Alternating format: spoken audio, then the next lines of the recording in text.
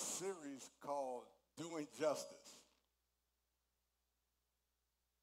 And this morning, I want to share a message titled, Why Do Justice? And you all are probably sitting there thinking, what does Genesis chapter 1, verses 26 through 30 got to do with justice?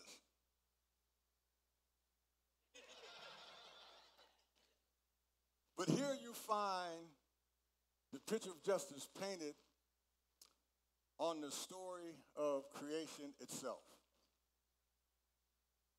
It says, then God said, let us make mankind in our image, in our likeness, so that they may rule over the fish in the sea and the birds in the sky, over the livestock and all the wild animals, and over all the creatures that move along the ground. And these words we find are called to justice. Watch this. God's image was stamped in us. And it's not about our character or our morality. But what it's about authority. In other words, we are to be stewards over creation.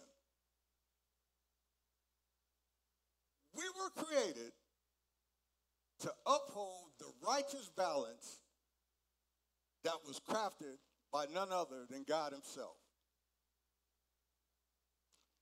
And to do justice simply means to live out this God-given mandate. As the image bearers of God, the authority that goes along with this mandate, the authority that comes with it, it's responsibility that comes along with it, that comes along with this mandate. You see, in God's kingdom, we don't use authority to lord over others. Instead, it's a call to serve. Instead, it's a call to protect. Instead, it's a call to uphold the dignity of all life. In other words, to do justice is to engage in the maintaining and restoring of God's intended peace and equity in his creation. Let's look at, if you will, verse 28. It says, and God blessed them. And God said to them, be fruitful and multiply. Fill the earth and subdue it. And have dominion over all the fish of the sea, and over the birds of the heavens, and over every living thing that moves on the earth. The heart of God's blessing is found in human flourishing. The heart of God's blessing is found in human flourishing. Not just for me, not just for some, but for all mankind. And this flourishing is not rooted in self-concerned prosperity. Some of y'all ain't going to like this, but I'm going to say it anyway. It hinges on communal prosperity. Because self-centered prosperity, what it does is it challenges the biblical understanding of wealth and poverty. The Bible never assured health and wealth like we think for Jesus followers in this life. And then what it does is it promotes a transactional understanding of our relationship with God. It reduces God to a divine ATM machine that dispenses blessings in return for faith. Self-centered prosperity could lead to victim blaming. You see, if health and wealth are seen as signs of God's favor, then sickness and poverty can be mistakenly interpreted for signs of a lack of faith or hidden sin. You know, I grew up like that. And lastly, self-centered prosperity can produce materialism and selfishness. You see, if people see wealth as a sign of God's blessing and fail to understand the biblical call to stewardship and generosity, they become consumed with getting more and controlling resources rather than using them to serve others. I wish to God we would stop the individualistic ideologies as Jesus followers. I come to church to get my blessing. No, it's a blessing here for everybody. A personal walk with God. No, it's a communal walk. You were not meant to do this alone.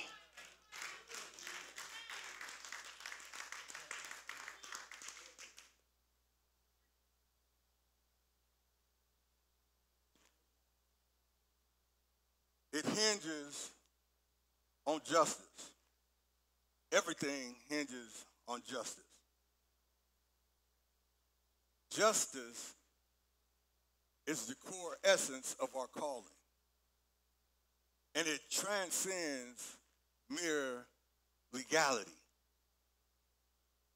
It's about living in right relationship with God. It's about living in right relationship with one another. And it's about living in right relationship with all of God's creation. Justice, you see, it's not about imposing punishment, but it's about promoting healing and restoration. It involves the harmony of our communities and our inner selves with the ideals that God envisioned.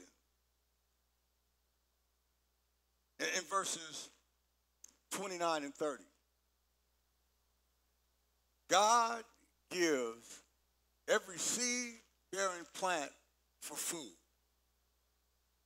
both to humans and animals. And what this does is it embodies the essence of divine generosity, nurturing coexistence and offering widespread care for all beings. It's giving to each what they need. Watch this. Ensuring that every part of creation flourishes. Family, as followers of Jesus, doing justice is not an addition to our faith.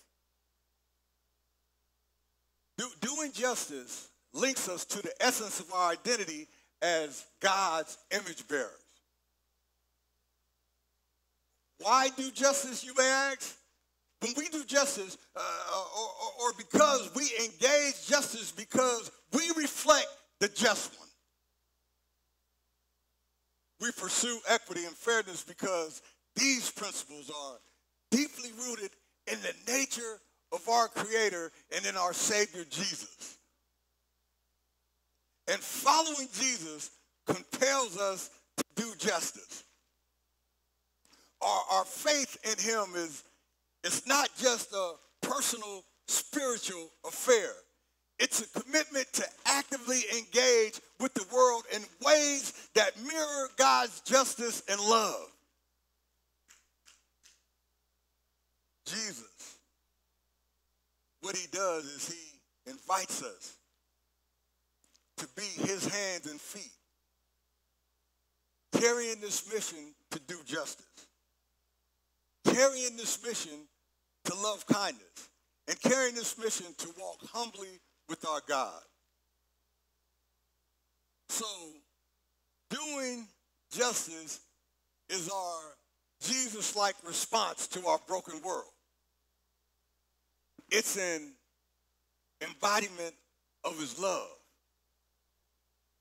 It's an aspect of discipleship and a foretaste of his coming kingdom. The cross now becomes the foundation in our pursuit of justice. It becomes our foundation in the pursuit of justice because since Jesus endured the ultimate injustice to ensure divine justice, we too are called to seek justice in the world. We are to challenge systems of oppression. We are to work towards fairness and equity. And we are to be driven by the reconciling love displayed on the cross. As people who have been blessed by the justice of the cross, it's only fitting that we become agents of justice in the world. The justice of God expressed in the death of Jesus on the cross, what it does is it provides a model. It provides motivation, and it provides a mandate. It provides a mandate for us to faithfully do justice in our lives and in our communities. It calls us to reflect his justice. It calls us to reflect his, and it calls us to reflect his justice in how we love and how we live and how we seek fairness and how we promote dignity and how we uphold the rights of the marginalized and oppressed. In closing, let me say this. To do justice is not optional. It's not a detour on the path of faith, but it is the journey. It's the path that Jesus walked. It's the path that Jesus walked through his parables. It's the path that Jesus walked through his healings. It's the path that Jesus walked through the cross and through his resurrection. And in light of God's grace demonstrated on the cross, and in the understanding that the great worth he places on us, and as his image bearers, let us walk in the pursuit of justice. Don't be driven by self-centered prosperity. Let me make it plain, the prosperity gospel. But by selfless prosperity of all God's creation. Because it's not about faithfully proclaiming our faith. It's also important to faithfully practice our faith. This dead world needs to be resurrected. And it needs to be resurrected by justice-driven image bearers that not only embody love, but that champion dignity and cultivate hope. So let's go out there. Let's do justice. The cross-bearing type of justice. The tomb emptying type of justice. The kingdom advancing type of justice. For the sake of this world that needs restoration and in the hope of a kingdom that has not yet come. Let's pray. Father God, we thank you. We praise you. We glorify you, God, that you are a just God. And Lord, as bearers of your image, we are called to do justice. Lord, we're called to do that cross-bearing, tomb-emptying, kingdom-advancing kind of justice. And dear God, we pray that you would help us. Help us to live out the mandate to be good stewards over all creation. In Jesus' mighty name we do pray. And Lord, we pray for those that don't know you this morning. We pray, God, that something was said that they got a proper introduction to you. And Holy Spirit, we pray that you would do your regenerating work now and exchange that heart of stone for a heart of flesh. In Jesus' name. Save them now in the stillness and quietness of their heart. In the mighty name of Jesus. And Lord, we pray for those of us that know you. Lord, we pray that something was said that we would be brighter lights and we would be saltier salt. That your image would reflect so in us that people would come asking, what must I do that I might be saved? Thank you, Lord, for hearing us this morning. In Jesus' name we do pray. Amen. Communion is a sacred act where we remember Jesus' sacrifice on the cross. And we anticipate his coming kingdom. And this act anchors us in the heart of divine justice. When we eat the bread symbolizing Jesus' broken body and drink the juice representing his shed blood, we are constantly reminded of the extreme lengths God went through to restore us to justice, reconciling humanity to himself through Jesus.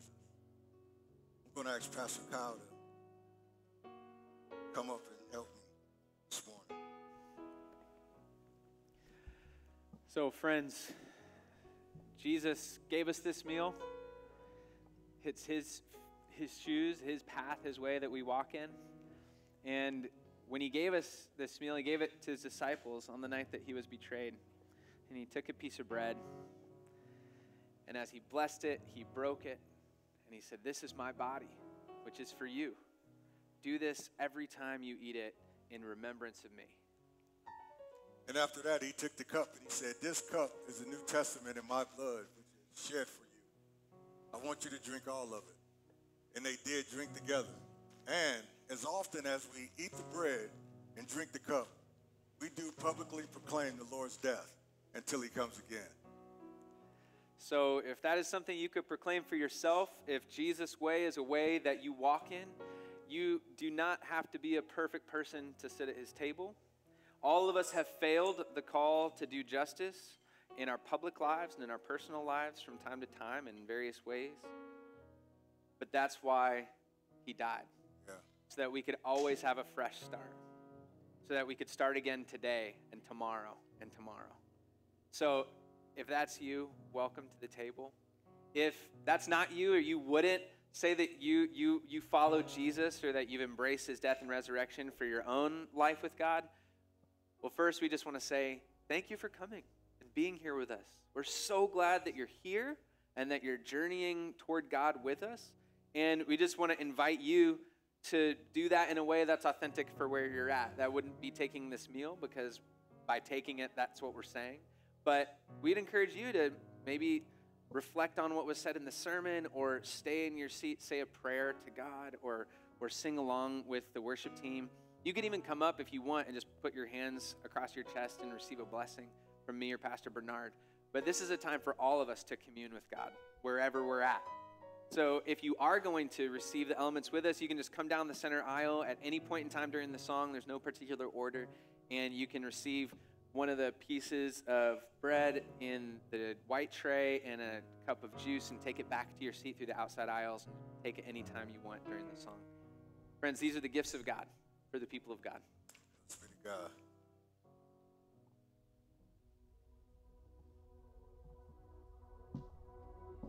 Gathered at the highest throne,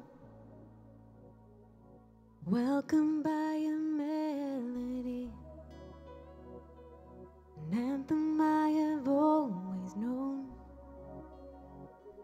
a song that's always been in me.